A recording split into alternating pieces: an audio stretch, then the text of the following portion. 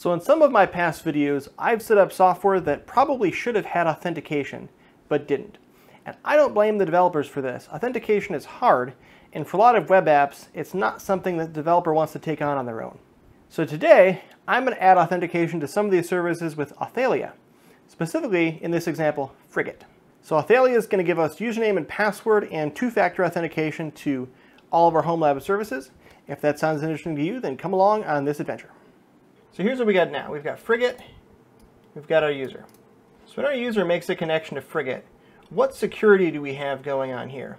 Currently, Frigate just subscribes to the use a non-standard port practice. They're exposing HTTP port 5000, and I guess they're just hoping that no one connects to port 5000.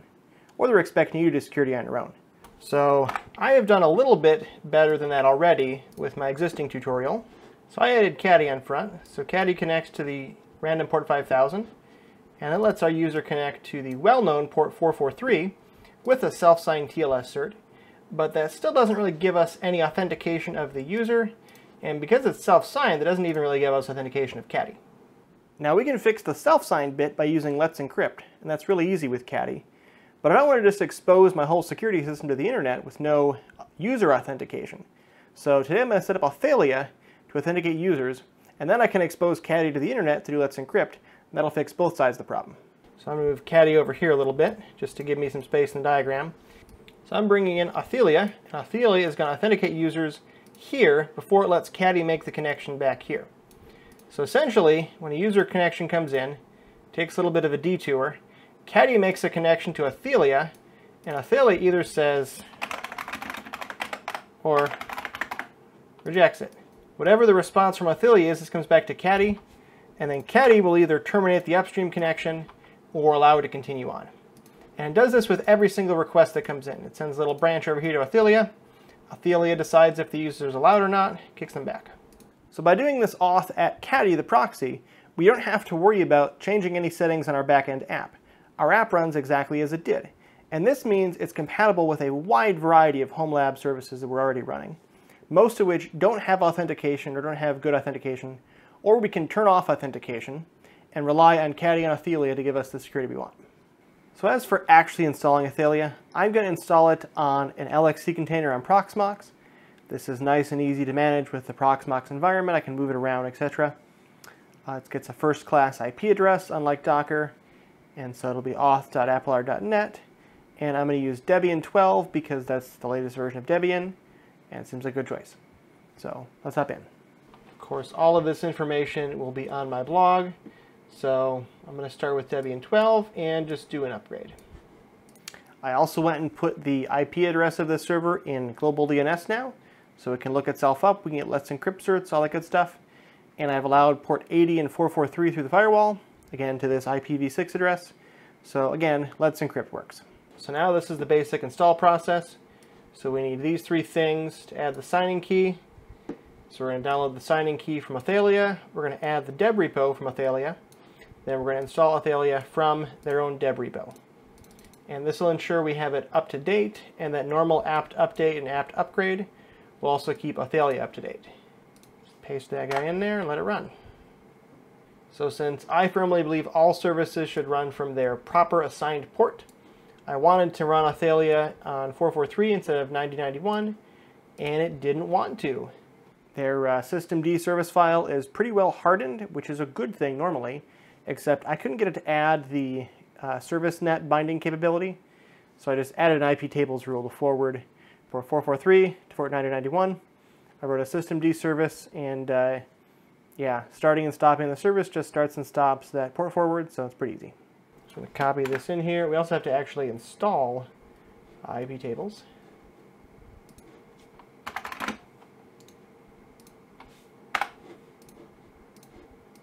So we'll paste that in, and then we can install IP tables, reload, and enable.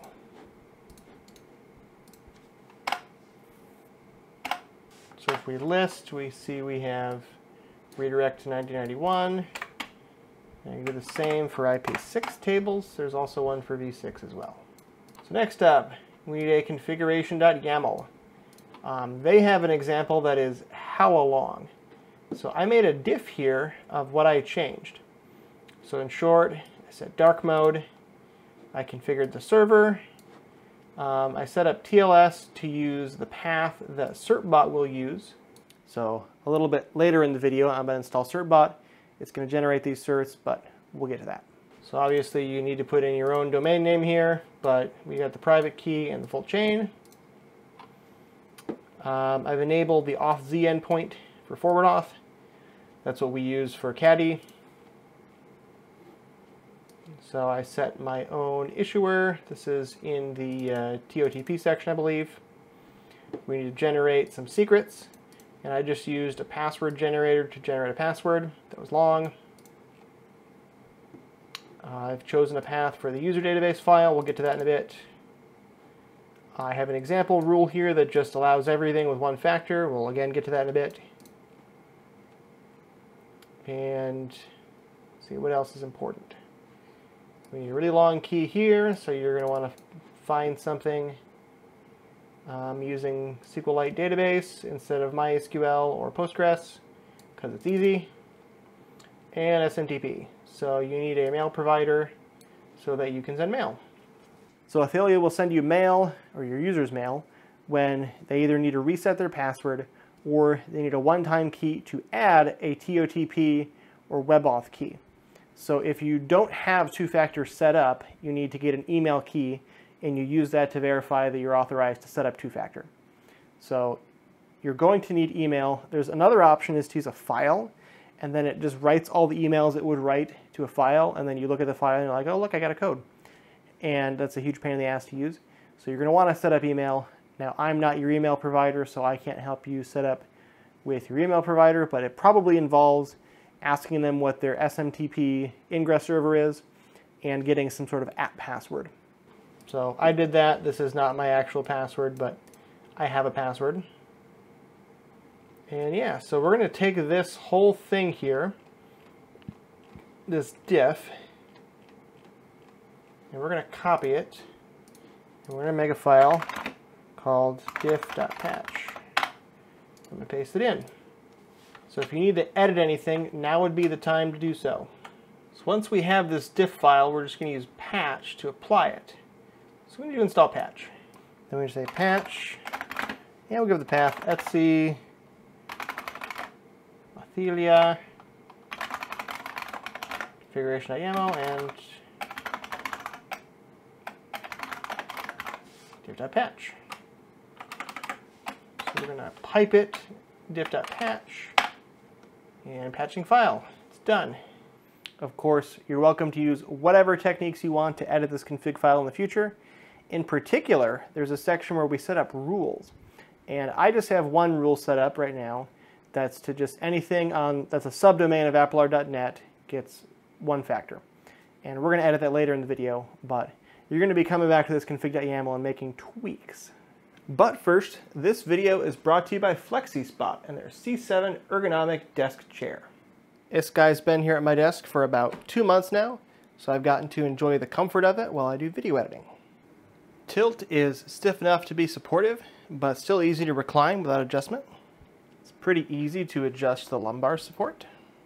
You can adjust the armrest up and down independently of the seat. You can also turn it side to side and forward backward, so it can tuck under my desk nicely. You can also move the headrest up and down, in and out. Lay back, watching my videos.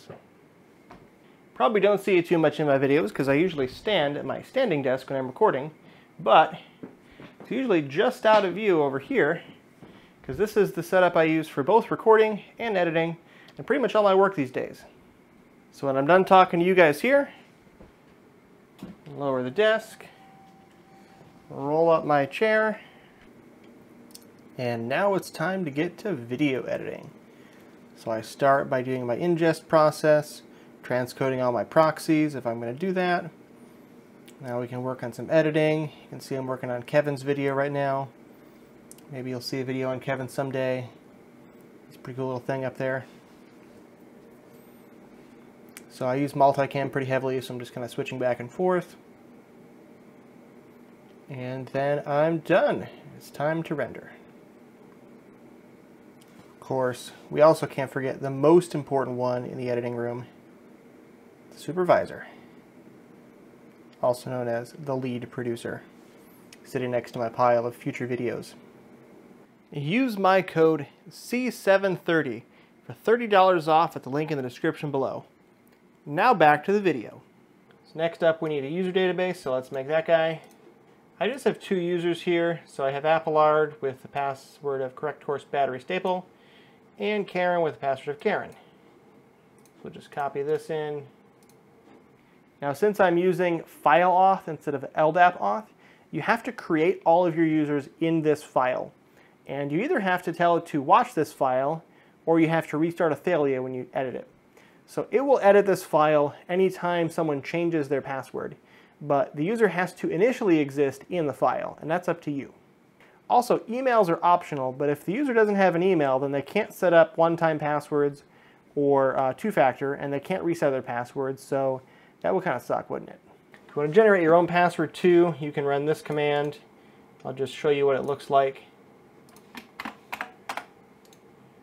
So we just run that command. So it basically just says to generate an Argon 2 password. So yeah, so it looks like that, and you can just copy and paste it into your YAML. So next up, we need a TLS certificate. I mentioned before I was going to install Certbot, so now we're going to install Certbot and set it up. So I'm just going to install Certbot separately so I can walk through this command. So let's go ahead and install Certbot. So next up, we've got this command here, and this does the initial configuration. So we say we're going to generate a cert only, so we're not integrating with a web server. We're going to run standalone. So Certbot is going to do the HTTP challenge on port 80 on its own. Our domain name is auth@applard.net. And I have a deploy hook here. So every time it wants to deploy a cert, it calls this function, which in this case is user bin system control restart Authelia. So Authelia loads its certs when it starts up, so we have to restart it if we get new certs. And that's what deploy hook does. And because I test this all day, I'm going to add staging. If you do testing of things all day, you'll eventually run into rate limits from Let's Encrypt. Staging won't do that. Staging is also not a publicly trusted cert, but it is a cert, and it goes through the whole process. So you would not do staging. I am doing staging because I've done this like 15 times today. So now it's going to ask me for my email address. And we can say yes, and no news from EFF. So you can run it as many times as you want. It says it's not due for renewal. So we have a cert, we're good. And finally, we can start Authelia. So I got a sign-in page, so let's see if we can log in as Karen. Oh look, I'm authenticated, but I can't go anywhere because there's nothing to go to. So next, let's set up the Caddy reverse proxy for Frigate so that it authenticates using Authelia. So coming back to our diagram here, so we got this guy set up, and I set this up in a previous video, so now we got to set this guy up here. So here is the Caddy file we have now. So we have an address, we're reverse proxying, and we're using a self-signed cert. I previously used a self-signed cert because I didn't want to expose this to the internet because it had no authentication. So now that we're adding Authelia, I'm going to use TLS with an email. So I get a Let's Encrypt cert, and Authelia deals with the authentication. So I have an example Caddy file here we're going to start with. So here's what I got. So in the global section, we set an email. We always need an email when we use Let's Encrypt because that gets sent to them. And then next up, I have a forward auth directive, which tells it that every time it gets a request here to authenticate it against this, which is Authelia. So I'm doing HTTPS to Authelia, and we're going to the forward auth endpoint. And then here I have skip verify because I'm using the staging cert, but you could remove this entire transport HTTP directive if you're not using the staging cert. And then down here we reverse proxy to Frigate. So pretty simple. So I went to Corona and it redirected me here, which is the redirect page. So we'll log in, hit sign in, and we can Frigate. That was really easy. So next up, I've got some fancy stuff going on. What if we want to restrict so that only admin users can access certain paths on our application and everyone else can access the whole application? Or what if we want to say this particular site needs two-factor, this one only needs one-factor, etc. This is where we write the rules for Authelia. So I got a simple rule section here. This is just for Frigate. So I'm saying if you access Corona, you need two-factor if you're part of the group admins and you're trying to access a path that starts with config. So that is an admin trying to do admin things. Next up, we have anyone else trying to do admin things. So if you don't fall into this group admins and you try to access config, you get a deny. And the third, we have anything that doesn't fall into that group. So if you're trying to access this, and then you're not caught by one of these two resources above, then you get the one-factor policy. So let's look at where this goes. So we're going to the Authelia config file, and we're going like way, way down. So if you followed my example, you'll be all the way down here at line 625. So I have a rule that just says everything gets through. So we're going to replace that rule with the rules from this other example. Paste that. We need to make sure we don't have two copies of rules. So this should be good. So we have these three rules. So we'll save that and we'll restart Authelia. We are at Frigate. What if we go to config? Initially it loads. What if I reload though? So now I need to set up a one-time password. So I need to set up TFA, so let's do this. So I can either use WebAuth or I can use TOTP, and both of these work pretty well. So let's see what TOTP looks like. Zoom in a little bit for you guys. Okay, so it sent me an email. Let's check my email. There we go. So that's the code I got in my email. Yay! So now it gives me a QR code. I'll set it up on my phone here. So it's on my phone, just trust me. So now we confirm. I got a code 160180. And we're good. So now I have a one-time password. So let's go back and try to go to... there we go. So now I try to go back to config. Tells me I need a one-time password. 468626. There we go, we can config. So now we got Frigate authenticated by Authelia using TOTP just for the config section. Pretty handy. So where does that leave us with Authelia? Well, I've dealt with proxy auth now. In addition, when you use proxy auth, you get some headers passed to the back application, such as the user and the user's email. So if the back application actually does care about user accounts, you can get that information from Authelia. And Authelia also supports OIDC, OpenID Connect. There are arguably some better solutions for OIDC, but yeah. Now a lot of the applications that I talk about on my channel are really quite simple solutions. I do like these simple solutions. They don't necessarily need to know about different users. They don't really need any concept of permissions. So using Authelia just to give people access to these apps makes a lot of sense to me. Authelia is a simple application. A lot of these backend apps are also simple applications. They go well together. That doesn't mean this is the way you should design a proper big solution, but for a home lab case, I think it's perfect. Now, if you are concerned about high availability with Authelia, the app itself is stateless. So if all of the backend services that it depends on are distributed, then you can have a high availability Authelia setup. So this means that the session store, which by default is in memory, that would be moved to Redis. They need a Redis cluster. The user accounts, currently they are YAML. They would need to get moved to LDAP. So you have a database that's not part of Authelia doing that. And it also needs a database for the tokens. And by default, I'm using SQLite for that. So I would need to move to Postgres probably. So if all of those things were done, then you could have multiple copies of Authelia running. They'd all be equivalent. You can point your proxies at all of them. Be nice. Now as for other home lab authentication solutions, I am really curious how many of you are actually running some sort of centralized single sign-on system in their home lab that's more complex than Authelia. So especially if you're running Windows Active Directory, that sounds like a nightmare to administer. But I'm not a Windows admin, so maybe it's not. There are some Active Directory-like solutions. So there's Samba Active Directory, which is very much an AD clone. Then there's FreeIPA from Red Hat, or Red Hat IPA, and MIT Kerberos, if you want to run that. All of which are technically very good solutions that scale up to really high levels. but I just don't see a need for those kinds of things in the home lab. But maybe I'm wrong. Maybe you guys will comment in the comments. Thanks again to FlexiSpot for sponsoring the video. Link for the chair down in the description below. That's the C7 ergonomic desk chair. If you want to message me more on Discord, I have a link to my Discord down below as well. Hope to see you guys there. We can talk about authentication and IPv6 and all the good things of the home lab. Yeah. Oh yeah, the instructions too. Those guys are down. Link to my blog post for those two. And I'll see you guys on the next adventure.